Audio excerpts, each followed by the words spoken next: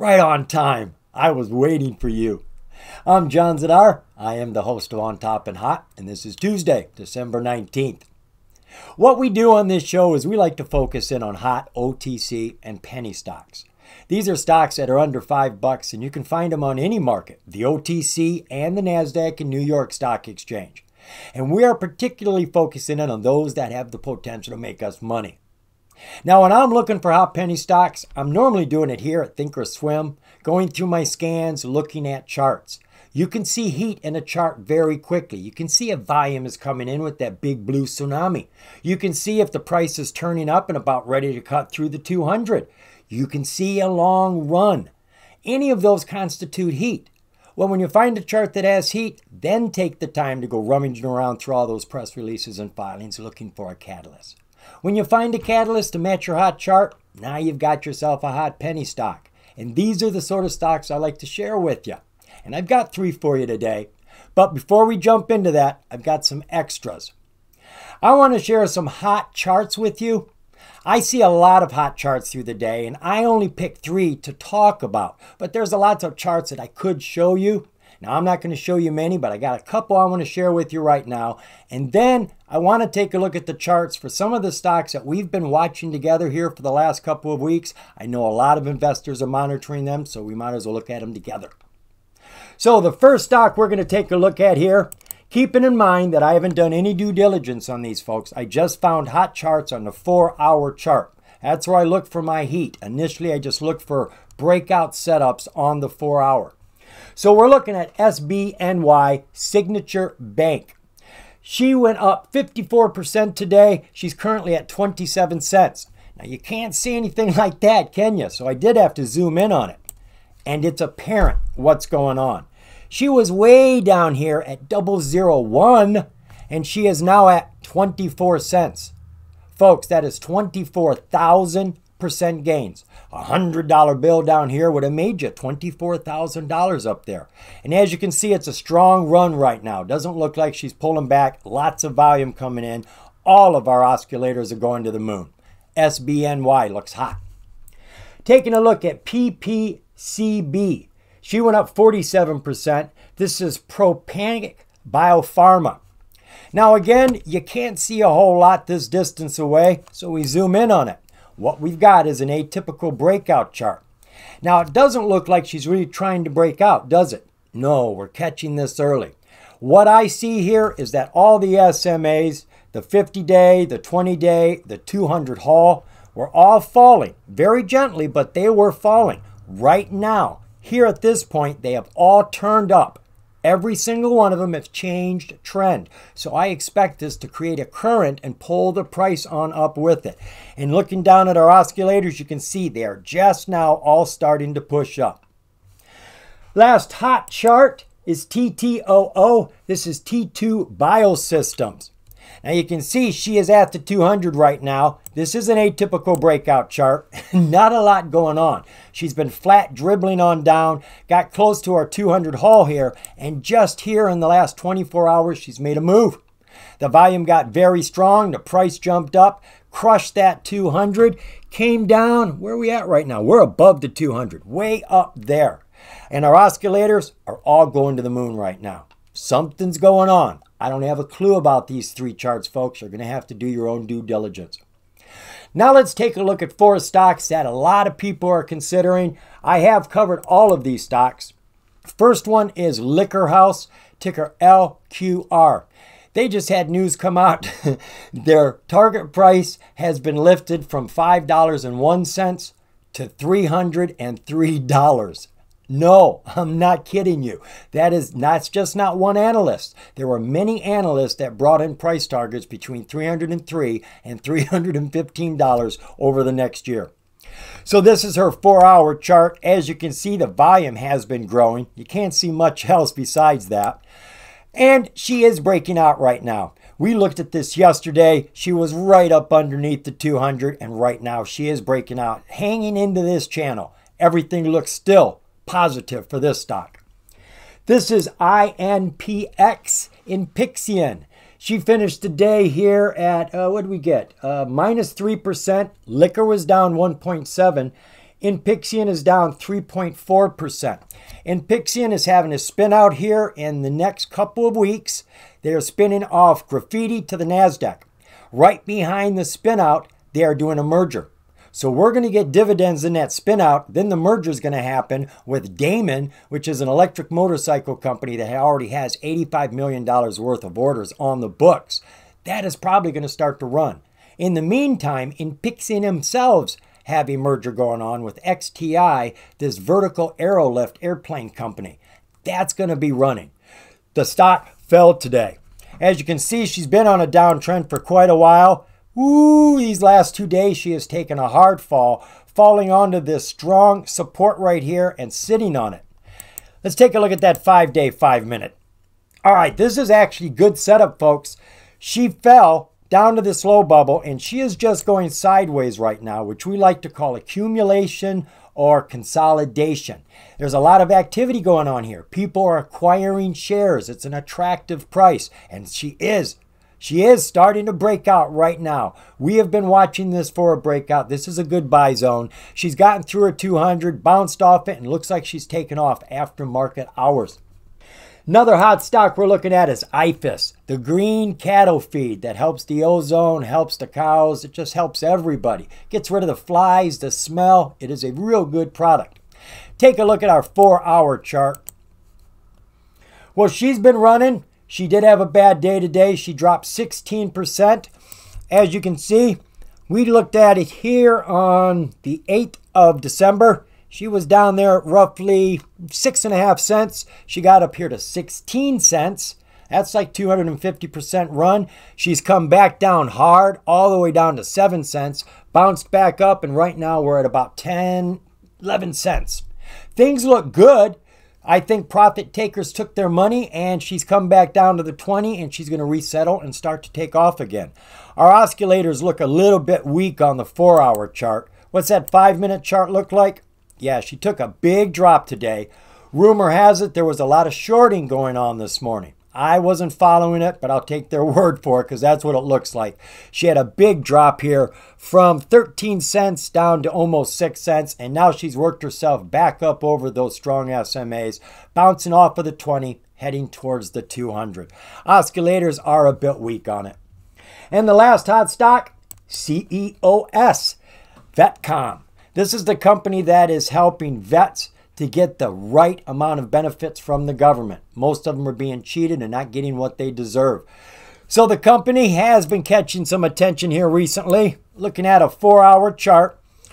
So she had a big drop here. She has curved around, had a nice breakout. Today she fell after that breakout, and she is right on top of her 200. Our price currently is 2.1. Oh, we're above it. Yeah, we're way up here. So we're way above the 200, way above the 9-day SMA. Volume is still strong. SMAs are going the right direction. Oscillators are growing too. Looking at our 5-day, 5-minute. Nice run up, came down, looked like the 50 was going to hold it. She lost hold of that. Look what we got here. Brand new SMA coming onto the board, a 200. And if you watch my shows regularly, you hear me tell you that in many cases, when a new SMA comes on the board, and it doesn't matter if it's above the price or below the price normally gravitates to it. May not touch it, but it definitely gravitated towards it here. Got real close. She's bouncing away from it. She's gotten on top of her 20. And I'm going to presume, by looking at this chart, you can see she really respects the 50. When she fell, it was the 50. So I think she's going to get back up on this 50, and we're going to need to watch that 50 come back around, and then she'll start to climb. So there's a little tidbits on some hot charts and stocks we've been watching. Now let's go take a look at the hot stocks I found to tell you about. Whoa, that's a bit extreme. First stock we're taking a look at is Rio2 Limited, ticker RIOFF. Now we're late to the party if we're looking for a breakout. She's already done that. Back at the end of November, she was well under the 200 at 11 cents. Broke out over the 200, hitting a high of 29 cents, well over 250% gains, and then fell back to the current 22.5 cents. But to be completely honest, it isn't about the chart. It is about the news, the catalyst. This is a gold mining company working in Chile, and they've been setting up this mine for a few years, and they are ready to go right now. And tomorrow, December 20th, they get a final decision from the Chilean government if they can proceed. So Rio finished today at 22.5 cents. She was up about 12.5% gains today. She is on the best tier of the OTC QX. The QX is the top tier because not only do you have to audit your financials, you got to give us as much information as you would as if you were on the major exchange. So this is the most transparent, the most trustworthy tier on the OTC. And they have got every green tick we could hope for over here. Verified profile and transfer agent. That's verified information I tell you to look for with any stock, especially the pinks. They've got independent directors listed here. That means that they have intentions of uplisting. I haven't read that anywhere, but that's the only reason I know of listing them here. And we've got a bonus, a great bonus. They list themselves as penny stock exempt. They had to earn this. What this means is they've been in business for 3 to 5 years, have had millions of dollars in assets or revenues during that time, and they've kept up with their financials. In other words, they've proven to everybody they're responsible. They're doing what they're supposed to do. So the company looks really good in that regard. So what is the company about? Well, I do want to focus in on this just before we look at the news. Rio 2 is a mining company with a focus on development and mining operations. Rio 2 is focused on taking its Phoenix Gold project in Chile to production in the shortest possible time frame based on a staged development strategy. Now, because it is all about this Phoenix Gold mine, let's get a description of what it's about without any technical jargon. The Phoenix Gold project is one of the largest undeveloped gold oxide heap leach projects in all of the Americas, having over 5 million ounces of gold. The project is an example of modern gold mining, where a full complement of technical, environmental, and social considerations has been consulted on and designed in from the outset. The project represents a significant investment in the gold mining business in Chile by a junior mining company of approximately $210 million of initial and sustaining capital and will generate employment for at least 1,200 people during the construction phase and 550 people during the 17 years of operations. The mine being contemplated at the project will be a run-of-mine heap leach operation, which means there will be no crushing there. They will have no tailing storage facilities, thereby minimizing the overall impact and the footprint of the project. So it's a modern mining gold company. So what was the relative volume around the company today? Nice increase. We went from 51,000 up to 873,000. They're not huge numbers, but that's about a 15-time increase. Share structure for Rio. Outstanding share count, that is about 260 million. We might be able to count on that float. It's current. I normally don't count on this because it's always outdated. This one is just last month, 227 million shares. Pretty high. Checking out the financials for the company. Well, they are in exploration. They haven't got approval yet. That's what this is all about. They're not making any money yet. But they do have a balance sheet.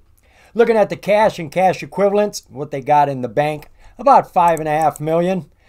Total assets all added together is about 110 million. Total liabilities is 1/3 of that, about 34 million, which means we've got positive shareholder equity of 75 million in this company. Disclosures.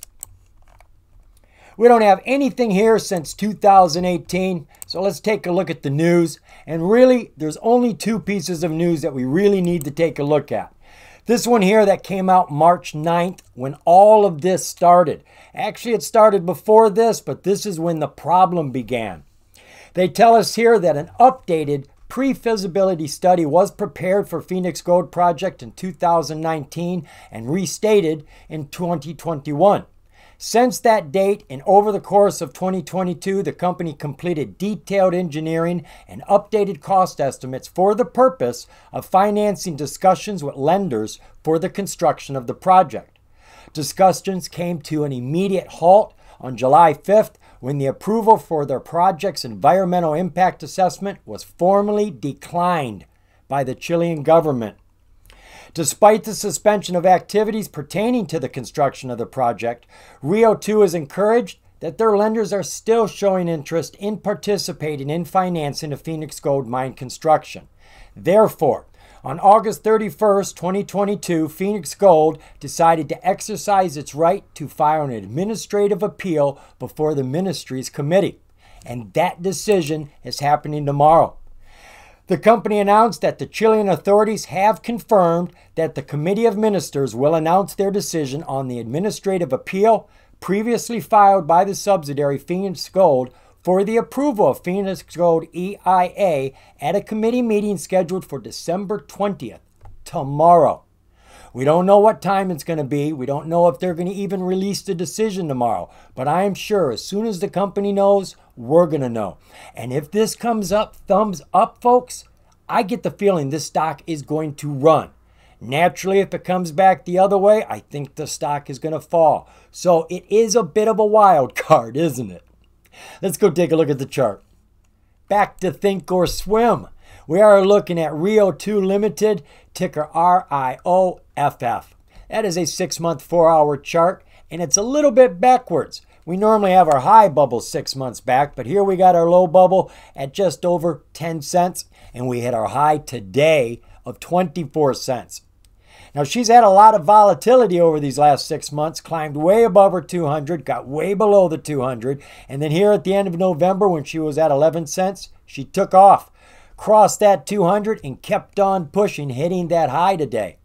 All of our SMAs are looking brilliant right now. Our 20-day is about ready to cross the 200. Here comes our 50 and our 200 haul, going to do the same thing. Each one of these will be a golden cross when they cross that 200. A golden cross is one of the strongest, most powerful technicals on the chart. Our oscillators are strong. PPO is climbing. MACD is climbing. RSI has just come out of the overbought and is at 67 right now. Looking at our 20-day 1-hour view. We got a low back here of 11 cents. She was underneath everything, walked over that 50 and just kept walking. No real excitement. Crossed to 200, kept going. Finally took a breath here, dropping to the 20, bouncing off of that, and now she's running, hitting that high and pulling back at the end of the day. Lots of volume today. All of our SMAs are perfect. Our 200 is just now turning up. All of the others have already crossed, are evenly spaced, and are smoothly climbing. All of our oscillators are showing a lot of strength right now, but the back part of the day did cool them off just a little bit. Looking at our 5-day, 5-minute view. So when she fell to 16 cents on the 50-day SMA, which looks to be her primary support. We don't have a 200 here yet. She climbed high, hitting at 24 cents, and she's rolling back right now, and I'm going to presume she's going to bounce off of that 50, considering there's no 200 in the picture. Our oscillators are a bit weak right now. All of them are pushing down, probably until she hits this 50 and bounces back. Now, we're not going to have to watch this for very long, are we? We've got our decision tomorrow. I don't know what time it's going to be. I don't even know what time zone Chile is in. You may want to consider that as well. But if they get a positive decision, folks, this thing could rip. Let's take a look at that 4-hour chart. Oh, man, we have to go back a year. Let's see if she was ever any higher. No, we're at basically all-time highs here. Let's check out the 3-year chart. All right, there we go. So somewhere in the middle of this would be her first real strong resistance, and that is right around this area right there. So at about 27 cents, we're going to hit a resistance, and we got another real strong one up there at 41 cents, and you can see our 200 on our 3-year chart is up there. So I do like this one just because we don't have to watch it very long, and it is a hot decision with a gold mine that has a lot of gold. RIOFF. Come on, put it on your watch list and keep your eye on it for tomorrow. Now, this is very interesting. I've been doing videos for 2 years, and of all the videos I've done, I don't remember ever, not once, covering a bank. Well, today we looked at a hot chart. It was a bank, SBNY. That was Signature Bank, the one that's been having all the problems this year. And now we're looking at another bank. This is Carver Bancorp, ticker CARV.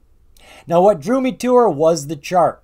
It is an atypical breakout chart. She had a breakout over the 200, but it was still a little steep. She came back down under the 200. It is now starting to level off, and it looks like she's ready to break out. Back in November, she had a big, hot piece of news come out, but there hasn't been anything else since. And in this news press was a lot of information, and they tell us that a big decision is waiting to be made here. And this is what we're looking for, this big decision. So CARV finished the day at $1.72 with almost 3% gains. Now this is a hot penny stock on the major exchange. This comes with benefits. First off, there's no transaction fees trading major exchange stocks, even if they are penny stocks. On the OTC, you got to pay to get in, you got to pay to get out.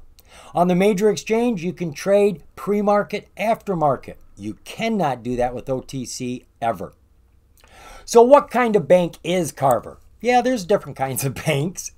Carver was founded by a consortium of faith and business leaders in Harlem in 1948 to address the banking needs of the predominantly African American and Caribbean communities whose residents, businesses, and institutions had limited access to mainstream financial services and business capital.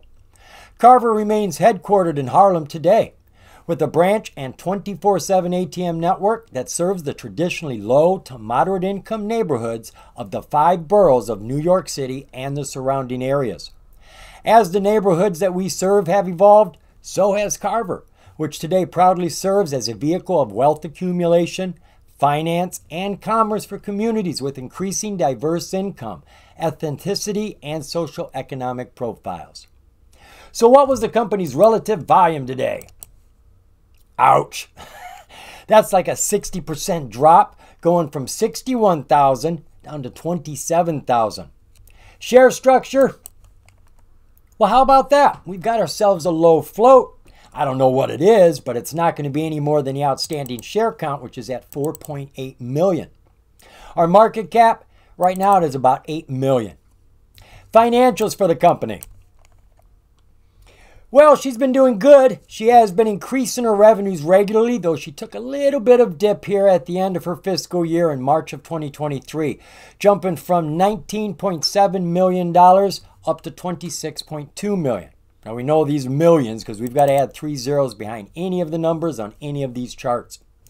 Looking at the quarterly reports, looks like she's doing about $6.5 million every quarter steadily. And I noticed they're not paying 1 cent for revenue. Could that be? And they're not showing any profit here either. Interesting. Checking out the balance sheet for the company. Well, they got lots of money in the bank, about $41.5 million. Lots of assets, $711 million. Ooh, lots of liabilities too, $669 million. However, we are still in positive stockholder equity zone. We got $42 million in this company. Checking out the disclosures. Now we do have one fresh filing down here, but actually this is all wrapped up in the news, and that's the best place to get this information. And there is only one piece of news to consider. This came out November 20th. Dream Chasers raises its offer to $3.25 per share for 35% of the company. Dream Chasers, Carver Bancorp's largest minority shareholder, encourages investors to call and email the bank to accept its improved $3.25 per share offer, which is over 100% to the price right now. Carver Bancorp, the largest African American bank in the U.S., has a stock price of $1.47 a share and market capitalization of roughly $8 million now. Over the past few years, under current management, the bank has been losing money, losing deposits, over-concentrated in commercial real estate, and has a stock price down over 80% for many shareholders. On October 27th of this year, Dream Chasers sent a follow-up letter to Carver, basically reiterating everything they've been saying before. Originally, they had a share price of $3 they offered. They've kicked it up to $3.25. They reiterated that Dream Chasers and its partners plans to bring to the bank an accomplished world-class team backed by new capital and deposits.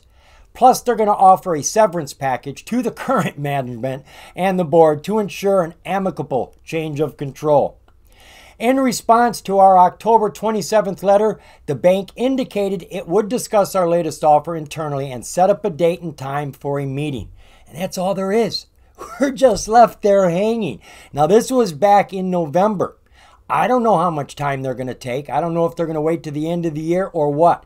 But this is a big difference in price from $3.25 up to, well, now it's $1.72, right? So there is room to grow. If the bank says yes, we could see a big jump in the price. I'm not sure if it'll go right up to $3.25 because they're only buying 1/3 of the company. But there is definitely room for growth here. But again, we don't know when this is going to happen. So we're just going to have to wait and watch the volume and, more importantly, monitor the news. Let's go take a look at the chart for the company now. We're now taking a look at CARV-A, ticker CARV. And we're going to be looking at this pretty chart on the 6-month 4-hour view to start. Back in April, almost 6 months ago, we had our high of $5.73 when she was well above the 200. Once she slipped under that 200, she was on a perpetual downhill trend, hitting this low of $1.15 at the end of October.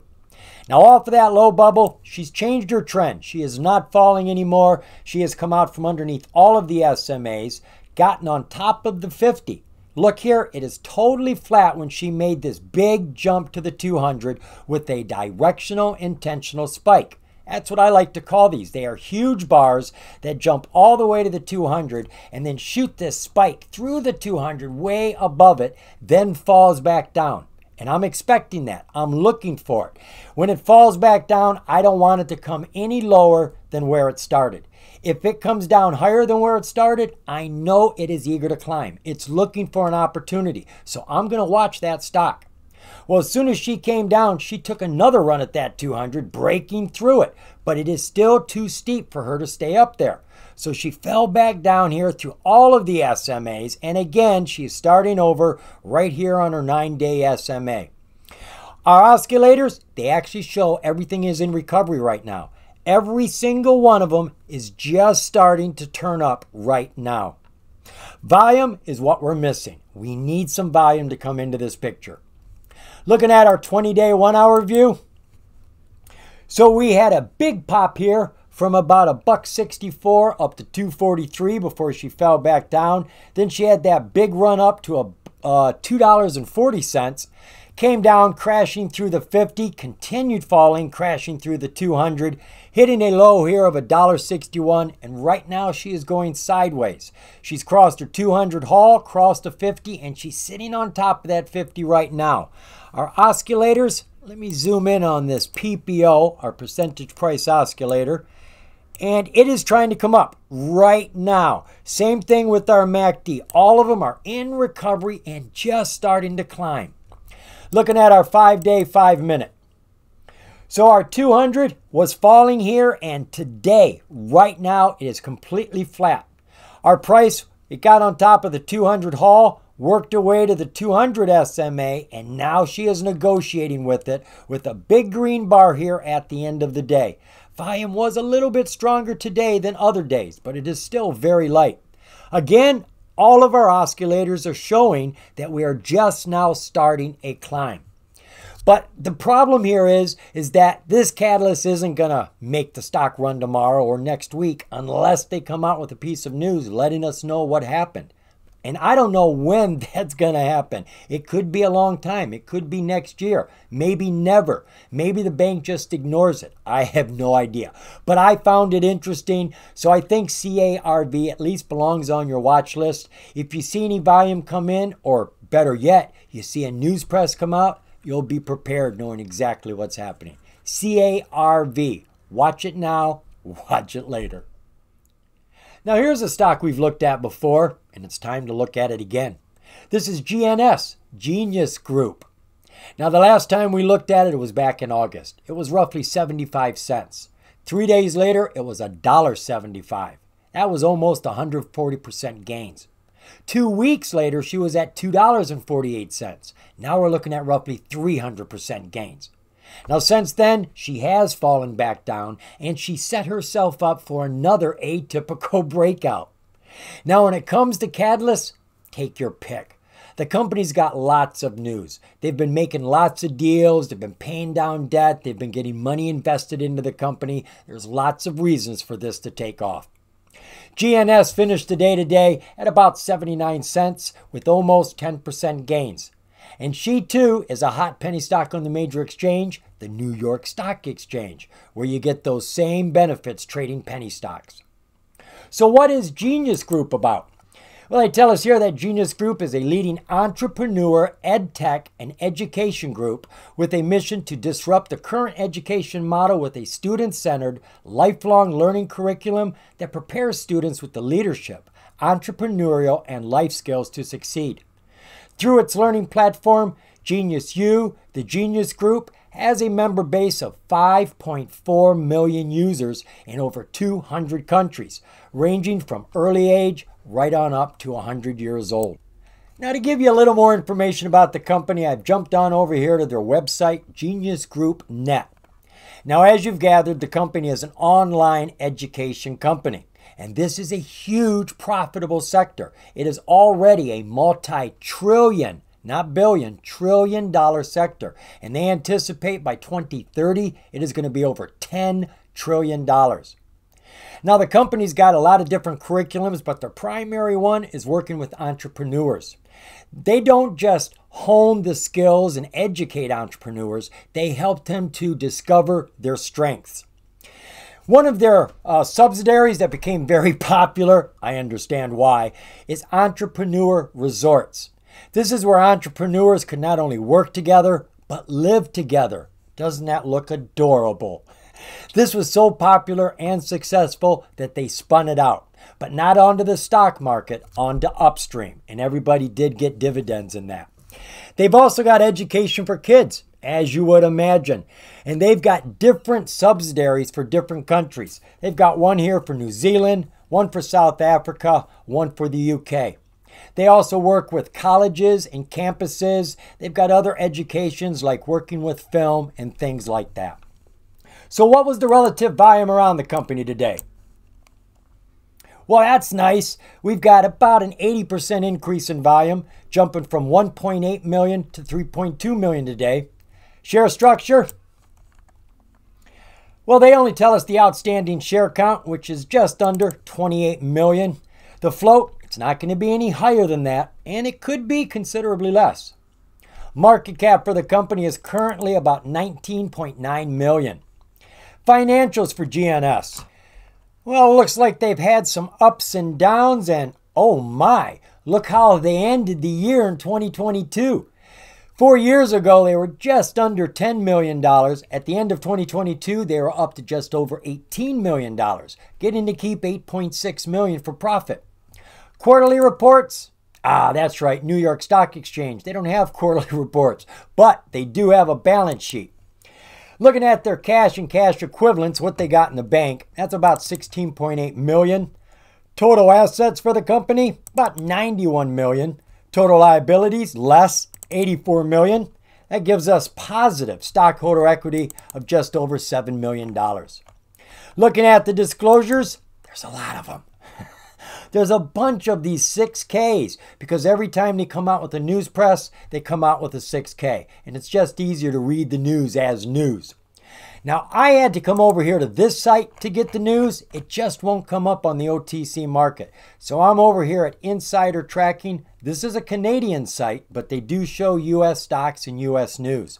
And I really do like this site because I have found in many cases they have more news here than is actually listed on the OTC market. Now, as you can see here, there's a lot of news, and I'm just going to headline this, and I've tried to categorize it because we got news about investments, we got news about deals they've made, and it's just easier if you can see it all together. So I've kind of got a cheat sheet over here. So we're going to start off with their deals.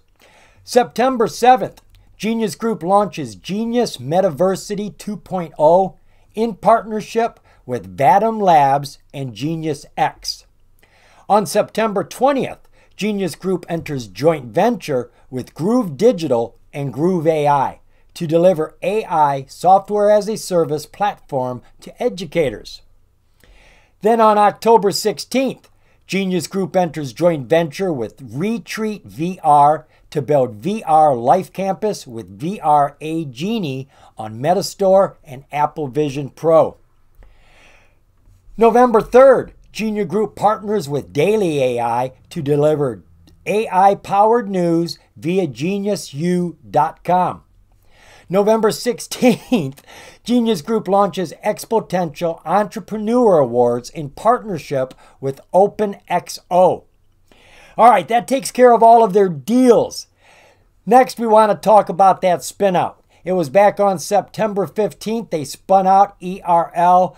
That went on to Upstream. At the same time, the company delisted themselves from Upstream, so they're not dual listed anymore. Then they tell us here that with regard to the spin-off shares, the dividends, they say there is a lockup period on those shares. You can't sell them till 6 months after it got on Upstream. So if you're holding shares, that's when you'll be able to sell them. See what else we got here? No more in that category. So let us take a look now at financials. First one we got here comes September 29th.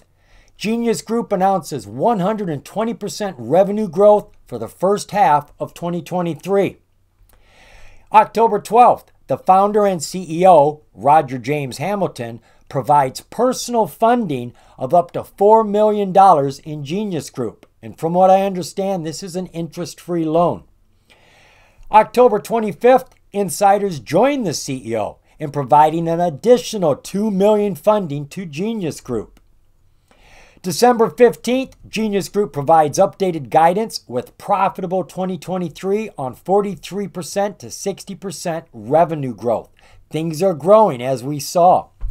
And finally, December 19th, that would be today, Genius Group pays in full $18 million of convertible notes a year in advance.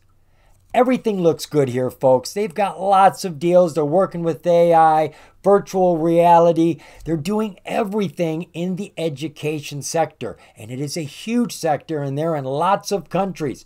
I think the company's going to do quite well. Let's go take a look at this chart. We're back. This is Genius Group, ticker GNS. We're looking at a one-day, one-year chart, getting our 52-week highs and lows. Our 52-week low is 30 cents. Our 52-week high, which hit back in February, that is $7.99. Jumping down to our 6-month, 4-hour view. This is where we looked at it the last time we were here. This is August 9th. It was 75 cents when we looked at it. 3 days later, she had jumped 140%. She came back down and then ripped to this high on the 6-month chart of $2.48, which was about a 300% gain from when we looked at it. She came down to the 200, bounced on that 200 for quite a few days, and then fell under it, and she slipped down to this low of 50 cents. That was in November, and she landed right on this strong support. You can see she rarely ever comes underneath this, and I'm kind of counting on that. Now, from that low bubble, she directly and immediately went to the 200. That shows me a lot of eagerness. Then she fell down to this strong support and again immediately bounced off it and went to the 200 and crossed it. She has now broke out, hitting this strong resistance here from when she tried to break out before. And she is stuck there right now. But all of our SMAs are lining up nicely. She is sitting there firmly on her 9-day. The 20-day just crossed the 200. Here comes our 50 and 200 haul crossing the 200. All of these are going to give oomph to the price rise. Our volume has been strong these last 3 days compared to all the days before. And our oscillators, they're all climbing right now. PPO's pushing up, MACD's pushing up, and our RSI did fall out of the overbought, but she is strong at 65 right now. Looking at our 20-day 1-hour view. Isn't that interesting? Where she started 20 days ago is where she's at right now. She came down hitting that strong support, crushing this 200-day on the 1-hour chart, and she looks like she's paying heed to her 50-day SMA. Everything is climbing right now, including our 200-day SMA. Our oscillators are all strong, still climbing. RSI is still planted, sitting there at 61 now. 5-day, 5-minute. So she's going sideways on her 200 here. Took this weird dip down to 55 cents, came back to the 200, and then ripped. Hitting this strong resistance, bouncing down and coming back up and fighting with it. And that's what's going on right now. Between the 200-day SMA and this strong resistance, she is battling right now. And our SMA says she's trying to get through this resistance. And if she gets through it, she's probably going to run. Our oscillators on the 5-minute are kind of weak. But GNS, her revenues are growing. They're making lots of deals. They are covering the world. And they're in a sector that is just constantly growing. Honestly, folks, I can't see GNS failing. I think they're going to be a very, very huge company. I'd put GNS on my watch list for a long time, but I would watch it right now. I think she is set up for a breakout. Now remember, folks, all the stocks we covered, there are gaps in the due diligence. You know I didn't do all the research. I'm counting on you to fill those gaps before you go invest in your money. Remember, folks, the more you know, the more you're going to grow. See you, folks.